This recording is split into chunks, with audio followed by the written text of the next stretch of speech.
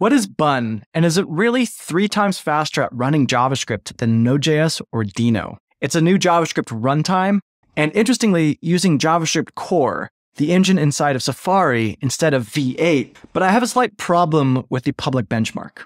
They say 3 times faster to server render React, yet this is the React app.